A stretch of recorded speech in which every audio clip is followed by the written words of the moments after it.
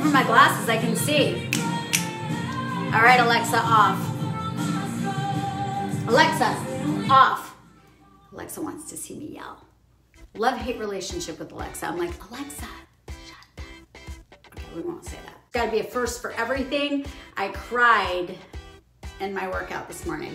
So a bunch of my friends have dogs that are getting old and passed away. COVID and my lat hurts. Just like a big storm of everything, right? In my workout group, I have so many amazing people. Even though we are not in the same room with each other, it is amazing, the energy. I'm really starting to get to know everybody and know personalities. And Linda, whose dog passed away, and Stephanie, who's in the workout group, her dog passed away. Holly's has an older dog that's sick, and then my friend Gail has an older dog that's sick. So, and I love animals. They're so innocent and loving. But on top of that, I went through a breakup about 5 weeks ago, and it has literally been probably the hardest thing I've ever gone through in my entire life.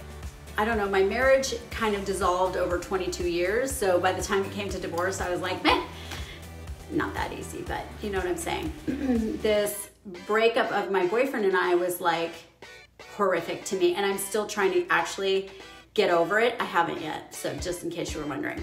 So this morning I was already having a hard time about the boyfriend breakup, and then the dog.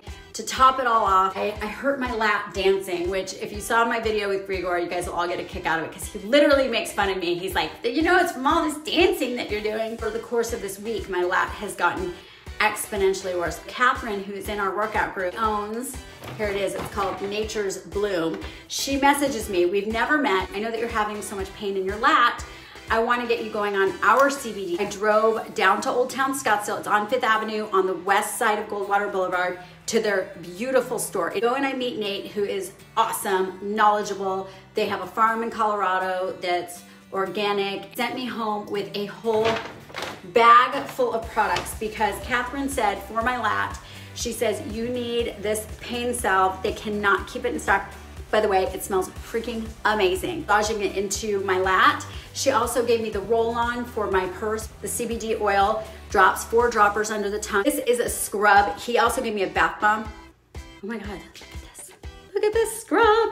It makes your skin like amazingly soft. Voila, gummies. I love gummies. In fact, I think I'll have one right now. The cool part is there's an actual store, a brick and mortar store. There's 25 milligrams, I believe, in this. Yep.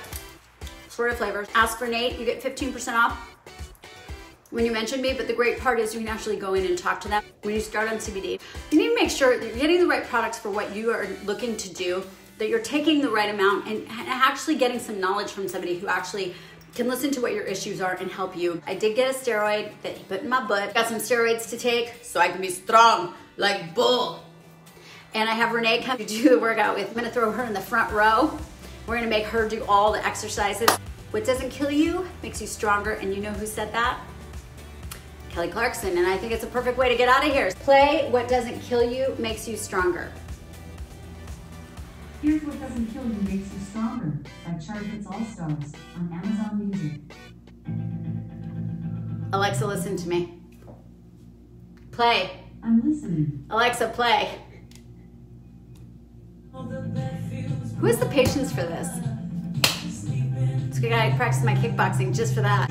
What doesn't kill you makes you stronger.